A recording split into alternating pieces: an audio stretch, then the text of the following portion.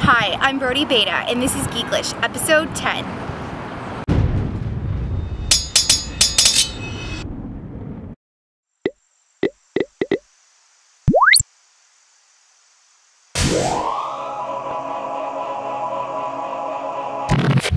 The iPad 2 hit 25 countries yesterday, and many of us are going to be spending the weekend trying out apps specifically designed and optimized for the iPad 2. In addition to FaceTime and iMovie, users are also going to get a whole new genre of apps on the tablet, augmented reality. So I must admit, the idea of using augmented reality apps on a tablet really didn't excite me that much before, because holding up the tablet is a little bit cumbersome. But after watching a video by Mateo, I totally understand why augmented reality is even better on the tablet.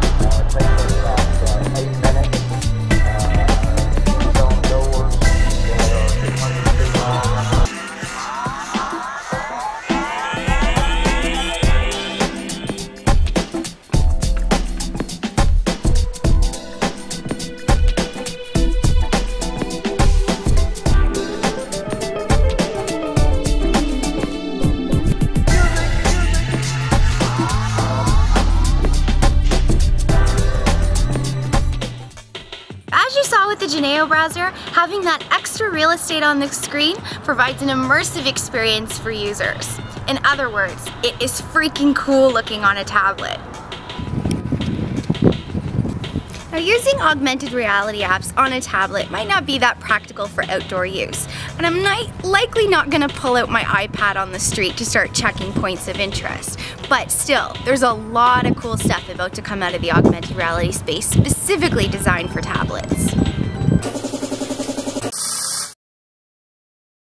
This next category of AR apps is definitely not as hot or as trendy as I first imagined it would be.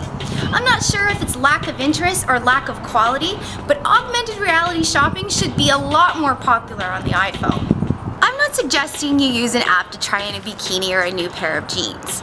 I'm talking about the ability to try on different hairstyles, glasses, even t-shirts.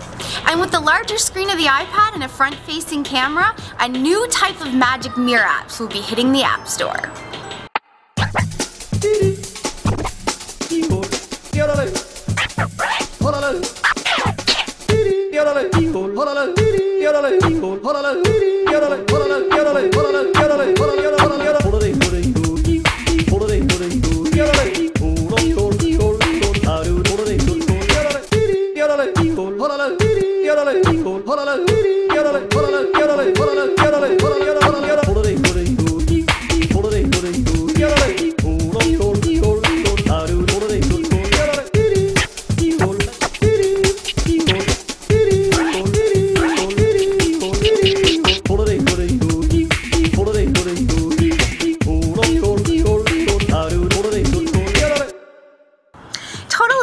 The company behind this new iPad 2 app has been a leader in the AR space, and its software diffusion has powered awesome projects like the AR helicopter.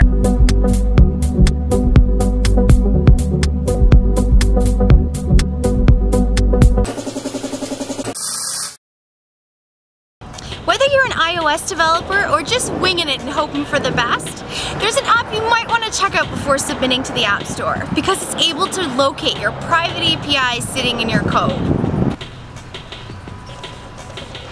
AppScanner is available for free on the web, and it was just rejected from the Mac Store.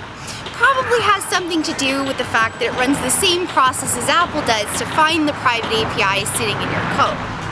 Since Apple has been quite strict on their app approval process, you might want to check it out. And after all, it is free. Color is a mobile photo sharing app that received a lot of press this week. It's able to organize photos by events, and it shares photos with anyone 150 feet away from you using the Color app. We found an app in the same vein, however this one has more of an emphasis on privacy. Pics Pixamid, like color, is able to collectively contribute to nearby digital albums, and it shares and uploads automatically. But with Pixamid, you're able to privately send private albums to your Facebook friends. You're also able to tweak within Pixamid who sees your photos.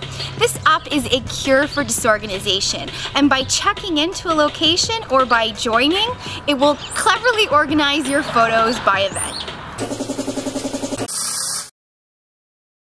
I'd like to thank the sponsors of this episode, GadgetFreeway.com, a site that carries a wide variety of gadgets and gadget accessories.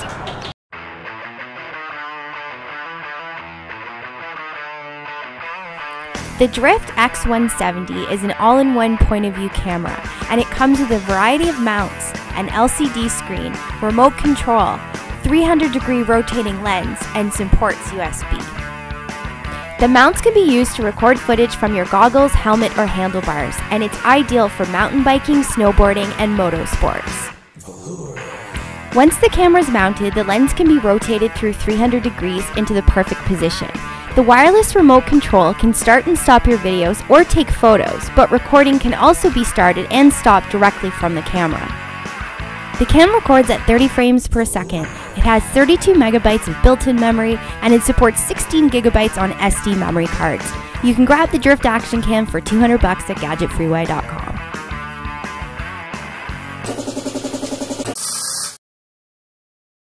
Thanks for watching and thanks for hanging out. I'm Brody Beta, and you can reach me at brody@thenextweb.com, or you can hit me up on Twitter. I'm @iPhoneGirl.